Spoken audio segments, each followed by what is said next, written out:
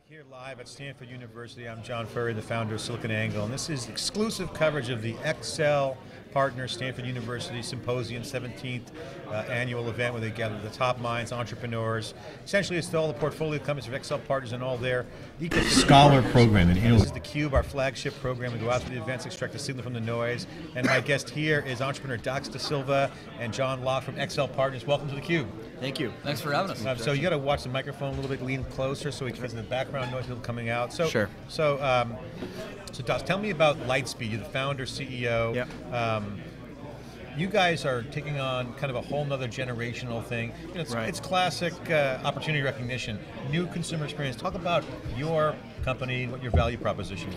Yeah, I mean, we started in 2005, and you know, our original product was you know, bringing retail POS to the Mac. And we sort of rode that crazy wave that Apple had growing in the 2000s and grew 1900% in 5 years. We went without investment for 7 years, and then we met up with Accel and took an investment last year. And you know, since our original days, we've kind of expanded the platform to really respond to the way retail's transforming these days. You know, retail is you know, they need to stay relevant in this age of e-commerce. You know, they need to give customers a reason to get off the couch and into the store. And so Lightspeed's engaging customers, or allowing sales reps to engage with customers on iPads and mobile units, but still great back office and inventory management tools on a Mac, and bridge to e-commerce as well with our web store. Retail was supposed to be dead with the web. The web was supposed to kill retail, but it's now transforming destination-based. What are some of the trends in retail? Well, you know what's really funny is that some of the biggest e-commerce brands are opening retail stores. And Apple never had to open a retail store, but they've done, you know, they've grown their empire by opening about 500. So, you know, retail, you know, what is the magic with the retail store? Why do you know, why do they persist? I think that the interesting thing I've learned talking to retail CEOs over the last year is that you can't tell the brand narrative over the web. You know, the brand narrative for a store is really told. The brand narrative is really told inside the store. So that is very important, and that customer experience is important for people to have that impression of the brand. I want to bring John in from Accel in a minute, but I want to ask Das one more question about like just some legacy brands. Let's just take, you know, Macy's or some big brand, big storefront, a lot of legacy, generations of retail. They get a web, they have very successful web presence. Sure. All of a sudden, it's just so easy to move to mobile. They think, right? So we've seen some, you know, some bumps in the road for these classic e-commerce vendors. Talk about those kinds of big players. How do you see them, and how do you solve that need? So I mean, we're in about 11,000 stores, but you know, the stores that are really leveraging the Lightspeed experience are the small innovative retail chains. Let's say in Soho or Williamsburg, where we have 1,000 of our 11,000. The big retailers would love to have this customer experience. What the innovative, you know, nimble guys are doing, but you know, they've got all this legacy ERPs, you know, all these back-end systems that they have to tie into, and so, you know, we're having some success with helping them move into, you know, the modern age of retailing and engaging with their customers in new ways. But it's definitely a bigger challenge for some of the, you know, the national brands. So John's a young gun at Accel, Forbes under 30 recently. So, you know, you're the new generation, right? So you've got to look at, you must see things that the older guys like Bud Colligan might not see. You know, been around the block. Bud will be on later. Bud, that's a shout out to you. But you know, Angry Birds, obvious success. You see things like that. These are cultural but generational defining, where, you know, new brands are emerging that, you know, from entrepreneurs out there, and they're new things that young guys are getting, the young generation. Like, they don't read the papers like these. They're online all the time. So how they're connecting, and all this is part of a new generation. So what do you say to the folks out there that want to kind of have an insight into this preferred user expectation? And the web was easy. I want to self-serve, search some things, find what I'm looking for, navigate. That was Google, great. Yep. That's kind of check. I've been there, and, you know, Google will still be around, but the new model is different.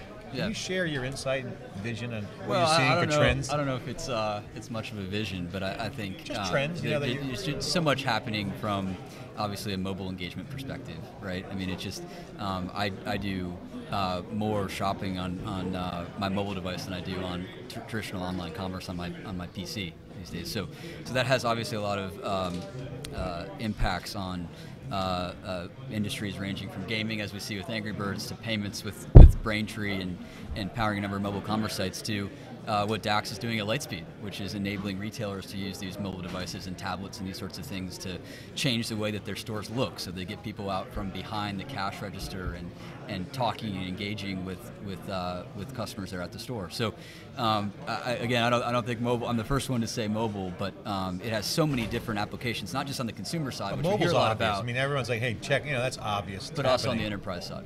But I mean, the user experience, think about that for a second. You just want to drill down on that. So you shop a lot on your mobile device, but we were just talking about the retail experience. The Apple stores are packed more than ever. So that line is blurring between my virtual space buying and the physical presence of retail. Yep. I mean, do you agree? And how would you kind of vet that out? Well, I think, and again, bringing it back to what Dax is doing, I think what we're seeing on the retail side, and Apple's done a phenomenal job of this, is that retailers are starting to take some of the tricks that e-commerce guys have been using for a long time. So, every e-commerce site that we're involved with has the traditional, conversion funnel. How many people came to the site? What did they do when they got to the site? How many of those people actually bought something? And we're starting to see retailers use some of these same techniques in the store, right? So store counting, seeing how many people actually check out. And to really care about analytics, because they have to be relevant in this day and age when it's very easy to shop on Amazon or anything else. And so we're really seeing retailers striving for sort of next-gen analytics type things, which we offer at Lightspeed, and really think that offline retail is So great. guys, give us the update on Lightspeed. How many employees? How much funding did you get from these guys? Yeah, we did a $30 million Series A last summer. And you were profitable beforehand. Yes, we were. I mean, we were self-funded for the first 7 years of our existence. That's a theme here at Accel. Yeah. I've seen a lot of entrepreneurs Right. self-funded, big A round. Right, but I mean, we went from, since that investment, we've gone from about 41 to 85 people in a year. So comfort that you can scale Surprised I don't have more gray hair. You'll look on, believe me.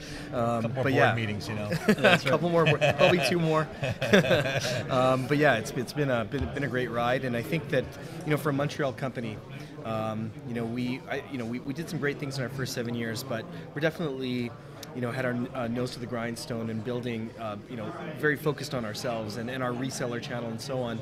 I think the great thing about the Accel investment's been opening up, sort of our network to Silicon Valley and to. How did you bump into the Accel investment? Did they call you? How did it all go down? Because you're in Montreal. It's like right, yeah. Silicon Valley is a place here, but Silicon Valley's opening up. We've seen a lot of investments. Obviously, Australia, all over the world now. But well, I bumped into John in a bar in Montreal. No, that was after. That was the bar crawl. Beers that happened. has more alcohol content in Montreal. Well, I mean, I think that there was a discovery call late in 2011. Then they came to visit our booth at NRF, which is the big retail trade show that happens. And I think that they saw the difference between what Lightspeed was trying to pitch in comparison to the legacy players. And we just kind of completed one level of our platform. We just rolled out iPad, so we had sort of all the elements. It was kind of a great time for us to. So you were showcasing your mobile app as for the POS point of sale. Yeah, like we were showcasing basically kind of almost a completed platform at that point with Mac, iPad, mobile, and e-commerce and APIs. So we sort of had the whole thing at the time. So it was a great time to sort of entertain these discussions. And I went on a little vacation to Argentina. When I was back, John was at the office, and we sort of did a term sheet a few weeks later. It was just a really good chemistry and great alignment on the way we view the transformation in retail, and also the Appleization, the success that Apple was having. When was that closed? That was last year and a half ago. June. Nice. Last June. Yeah. We get really excited about these businesses that have been built outside of Silicon Valley. Dax in Montreal, Bill Reddy with Braintree in Chicago, Angry Birds is in Helsinki. So a lot of times, if you haven't done a huge Series A like is typical in the Valley, you got to be lean and you got to make money right away, right? And that instills a pretty good culture. And so we try to, as much as we can, get outside of. Well, our it's a lot bubble easier here now when you have and run things entrepreneurs who could cobble together their own funding either through customer acquisition, and their own team, that kind of validates and kind of de-risks it a little bit for the VCs, but you guys also see the growth and want to put more cash in to grow it. Did you feel the same way about that? Or? Yeah, I mean, to date, we haven't. I think we've leveraged more Accel's network and expertise than we have really touched the cash. The cash. Use any of the cash. The cash is for for things we're looking into. Yeah, the things we're looking into now with how. Also, SiliconANGLE, we've got plenty of openings for our. we don't have banner ads on the site. But the cash gives you comfort. I mean, employees see scale. You have now an option to put more gas on the fire and grow that. Invest in it and bring in new teams and so on. So that's the kind of thing we're looking at now. But I think in the first year, it's just been opening our eyes to different different networks that we didn't have previous. So John, what do you get excited about looking at this new generation of kids? My oldest is 18, going to go to college next year, and it's so funny to watch. Even anyone between the ages of 15 and 20, and everything is all about what their window into the network is. I'm old compared to that. So. I'd be looking up to you. But this is a whole new generation. What gets you excited when you look at as this whole new plethora of technology, cloud, mobile, social, big data? What gets you excited? Well, I think we obviously enterprise is sort of back in vogue, right? And we get a lot of people talking about it, and there's sort of these ebbs and flows of things. But we get really excited about these sort of picks and shovels businesses that are powering what that generation is doing from just a kind of consumer purchasing perspective. So tools, right? Braintree is a tool for payment processing. These guys are a tool for retail management, where people shop. Market. Tooling with growth. That's right. In these sorts of categories. So it's always a little bit difficult to pick what the fad of the moment is on the consumer side and what people that age are going to do and want to use over the long term. We really like these tool type businesses. Okay, Dax Dasilva, congratulations from Montreal. Always a great city to go to. Not in the winter, but spring's beautiful there. It's a fantastic city. Of course, I'm a Bruins fan, Boston Bruins, that is, not the Canadians. But again, congratulations. John, great to be on theCUBE, guys. Thanks for coming on. Thanks for having us. This is SiliconANGLE's exclusive coverage of Stanford Accel Symposium. We'll be right back with our next guest after this short break.